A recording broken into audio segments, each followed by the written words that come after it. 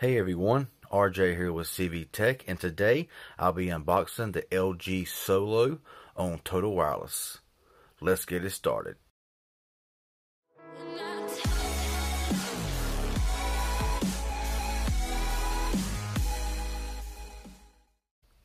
Okay, so before we get started, I mentioned in the past that the majority of my videos, unboxings, reviews are done from an iPhone. However, this video here is done from a different camera. So let me know in the comment section below how the quality is throughout the video and all that kind of good stuff. So anyway, this is an all-new phone from LG called the LG Solo, available on Total Wireless and on Straight Talk.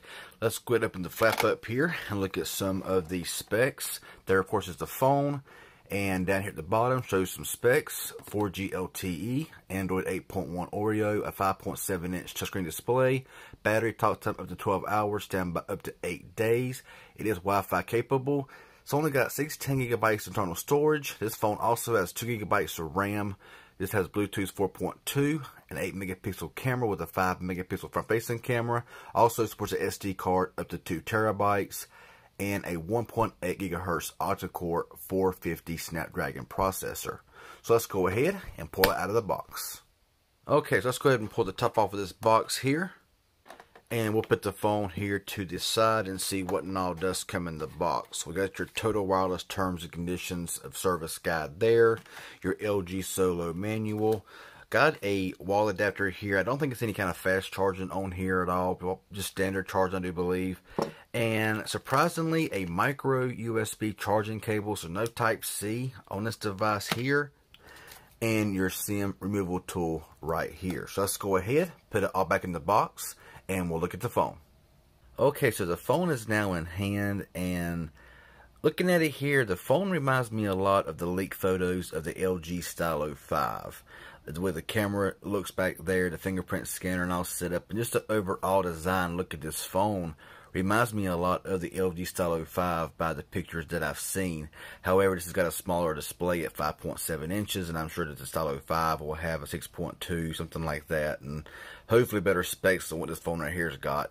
But anyway, let's look around the phone here. On the back, you do have your camera and your flash with your fingerprint scanner, track phone logo, your LG branding down at the bottom. On this side here, you got your power button. On top, you got a secondary microphone.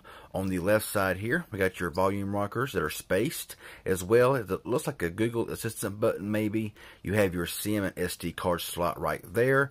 And on the bottom, of course, is your speaker, micro USB charging port, microphone, and 3.5mm headphone jack. And on the front, there's your receiver, camera, and a front-facing flash. Let's go ahead and power this phone on. Alright. You have your notification light up here up top. So, yeah, let's go ahead and peel off this protector here. And we'll go ahead and get it all set up, and I'll come back when it's finished. Okay, so the phone is set up now and ready to go. Let's go ahead and check out that fingerprint scanner.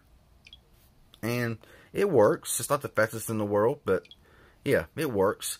And of course, here is just your typical home screen here, a 720p display, I do believe. And you know, right out the gate, of course, it runs decently quick here. Running, you know, LG Skin, like I said, 1.8 gigahertz octa-core processor, which is a Snapdragon 450, 2 gigabytes of RAM, and 16 gigabytes of onboard storage.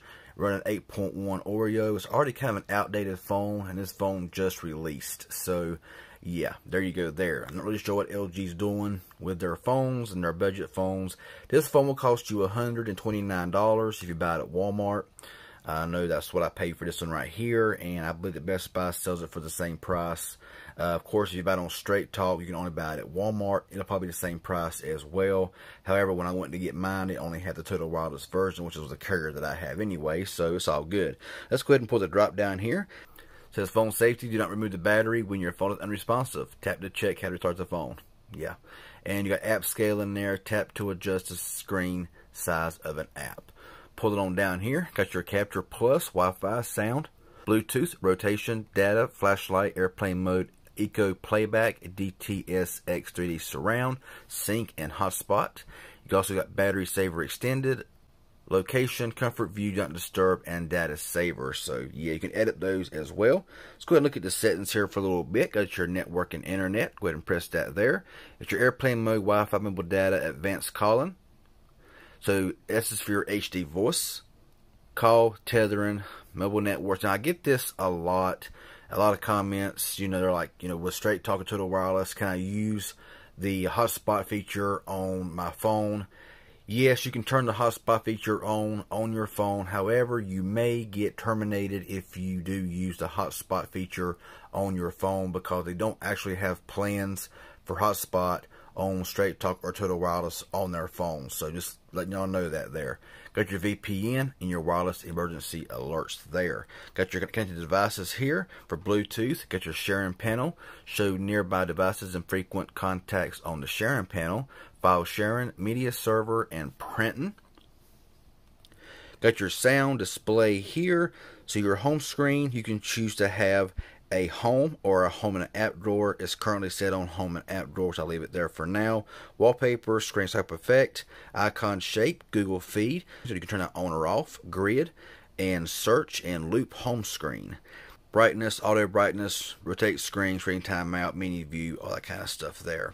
You have your lock screen and security, so press that. You got select screen lock, customize lock screen, secure lock settings. You got fingerprints, and that's just about it on that. Extensions here is for your smart cleaning. You press that.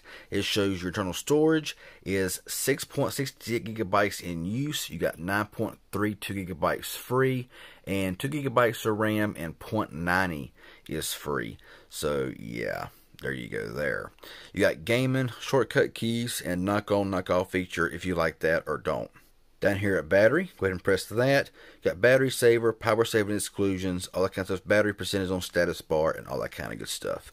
Now going down here to storage, like I said, internal storage 16 gigs, 9.32 free. You can add an SD card up to 2 terabyte if you so wish. Accessibility, all the settings here that you need: vision, hearing, motor and cognition, accessibility feature shortcut. I mean, there's a bunch of features there. Accessibility, and down here at system, you do have your update center, language and input, date and time, memory. So looking at here at memory, it does show the 2 gigabytes of RAM, like I may mention earlier.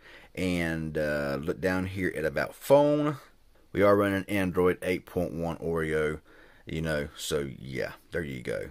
But so far, I mean, the phone does feel, you know, reasonably snappy here. You know, there's nothing on the phone right now, of course. I will test it out, put some apps on it, all that kind of good stuff, test it out. Let's go ahead and pull up the camera here on the phone and see what we have going on in here. Tag locations later. Got the AI cam there. Up top here's your settings, your mode. That gives your automatic mode, food, and flash jump cut. Up here, of course, is just some, you know, urban, vivid, violet, vintage, just some different effects you can use.